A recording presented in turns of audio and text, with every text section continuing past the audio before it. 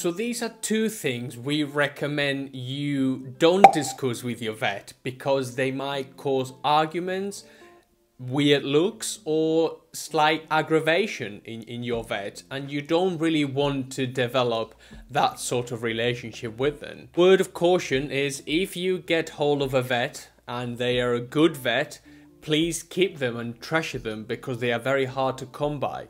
So these are two things to never tell them and to never discuss with them. The first one is, hey, I feed raw food to my dog.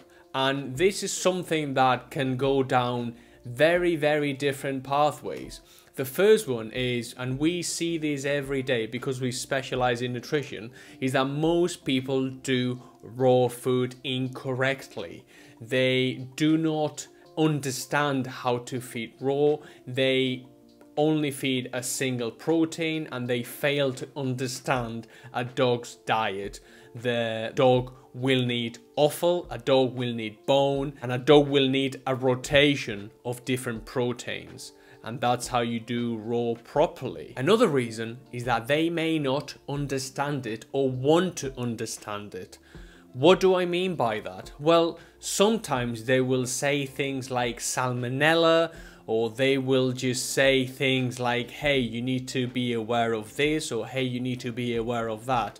And whilst these concerns are somewhat reasonable, they are not definite when it comes to raw feeding.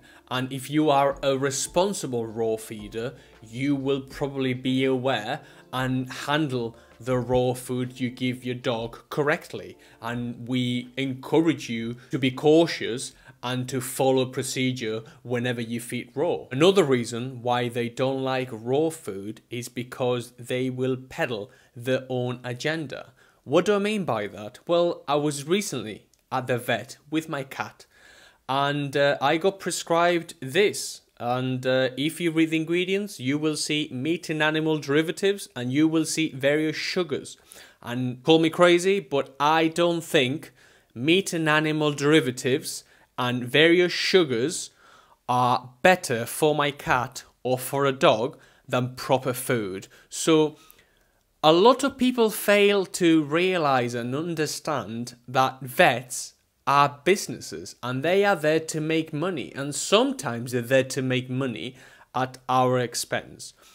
Peddling foods like Purina, like Hills, like Royal Canin is doing your dog a disservice, and the only thing you need to do is read the ingredients on the back of the bag of food for you to realize these foods are complete rubbish.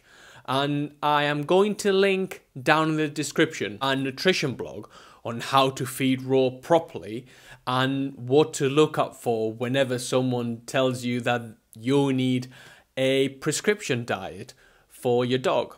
So that's the third thing within the raw spectrum. They want you to feed what they sell and they want to make money at your expense. And this is a bit of a shame because vets are there to look after us and look after our dog. And dogs these days are not just dogs, they're full family members and they are babies. They are our babies. So understand they are there to make money, and sometimes they won't have the best interest for your dog. The second thing you may not want to discuss with your vet will be, hey, Mr. or Mrs. Vet, I don't want to subscribe to your flea and worming treatment that you send me monthly. A lot of companies will now make it really, really easy and simple for you to set up a direct debit and for you to get a prescription or a subscription service at your door every month with flea and worming tablets in most occasions. And let me ask you this question. If your dog is a pet, if your dog spends most of their life indoors and they are not a working dog, they aren't out there potentially catching worms or catching fleas, there's no real risk of them catching fleas. Do they need monthly treatments for something that might or might not happen, my suggestion is they do not need it. And putting unnecessary chemicals in your dog's body is probably one of the worst things you can do.